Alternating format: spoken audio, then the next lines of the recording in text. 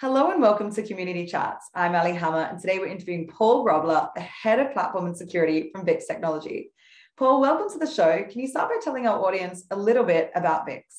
Sure. Thank you for having me today. VIX is a 500-person technology company focused on providing fare collection, transit information, and analytical solution for the public transportation industry.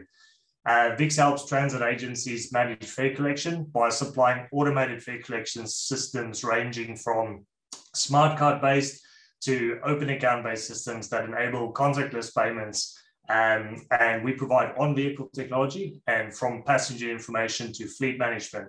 And then we have a layer of services really to support these. Our key offices are in Perth, Australia, Cambridge, the UK, and then in Seattle in the United States. But we do have a presence in several locations across the globe. VIX is about 35 years old with more than 200 plus systems delivered across the globe. Well, I actually didn't realize that VIX is 35 years old and has over 500 people. That's incredible. And Paul, can you share with us a little bit about how VIX is working with AWS to actually support your customers? Absolutely. So transit agencies are faced with operating highly traditional legacy businesses with modern issues such as congestion. And as such, we're seeing a move towards micro-mobility and the broadening of mass transit. But trying new modes of transit or tying new modes into transit into a cohesive network is highly complicated. With cloud, they can innovate at speed and they can operate at a price point that was really not possible before. Previously also, these fare collection systems, they've been fully bespoke, very expensive, increasingly risky to operate, and then of course hard to protect from cybercrime.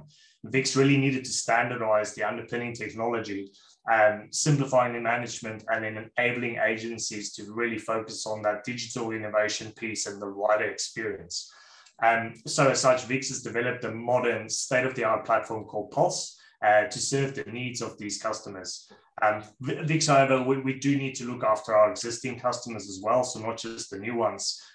So migration plans for all the legacy systems were developed, and then of course we looked at how we can rehost them in the AWS cloud. Well, I'm so glad that we've been able to help you focus on innovation and that rider experience while we take care of the heavy lifting for you. So Paul, I wanted to know, what has been your biggest challenge to date and how has the cloud actually helped you guys overcome it? Yeah, great question. I would say non-standardized deployments. It's been incredibly hard to support some of the wide range of deployments on different platforms and data centers. Some of these data center providers also would see a bunch of major incidents throughout the year, so we haven't really been able to reach that stability we needed in the platform, where with AWS it really got us that 99.9% availability target state.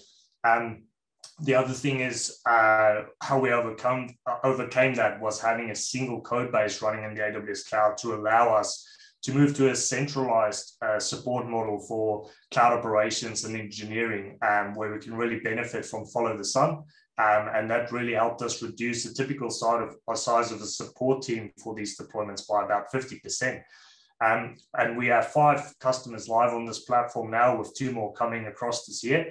And all these customers are now benefiting from speed to value improvements. Where previously these typical bespoke build projects could take several years to complete, but we can now deliver software modules using our APIs and using some automations to build these in 6 to 12 months, which is really great.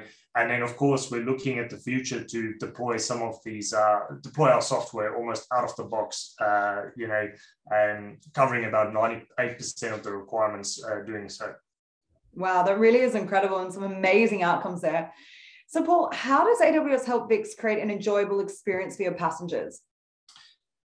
From a fare collection perspective, transit is very much evolving towards a power in payment options. Passengers will always choose the most convenient mode of travel and as such the most convenient way to pay as well. Enabling a range of payment options such as contactless EMV really simplifies the decision process for passengers. Equality is also very important. Agencies have an obligation to make transit accessible for all. Services must really address the range of needs of all the riders.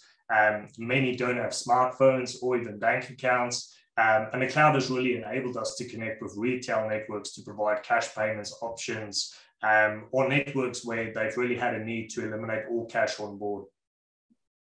Wow, it's amazing to hear, because, you know, transit is certainly evolving, and it's so great to see that VIX is empowering passengers with different payment options. I can still remember every time we crossed the bridge with my mom when I was a little girl, you know, putting the cash in, and you think, oh, technology should get rid of all this, but it's cool that you've still got, you know, options in place that if you want to pay with cash, you really can. Paul, to round off this interview, what do the next couple of years look like for VIX? Yes, so VIX has a digital roadmap in place to really enable us to better serve ridership across the globe. VIX is really rising up to the challenge to keep supporting how cities are evolving. And so VIX's core fare collection platform, Pulse, which we covered before, really provides that foundation for future innovations and product development. So future benefits enabled by the cloud specifically includes data analytics, where there's a lot of future value and utility in the data we collect in our data lake. Meaningful data is one of the biggest assets companies have these days. Then there's APIs, so each customer has different systems to integrate as the front office and mobile technology experience evolves. And then there's open architecture. You know, being cloud-based means it's easier for VIX to just make all the solutions we sell talk to each other and enable the same thing for the customers. And then lastly, you know, future developments like facial recognition, UWB, Bluetooth, and beacons biometrics may play a big role in identifying passengers in the future. And this is how the cloud enables us to better prepare for all of these.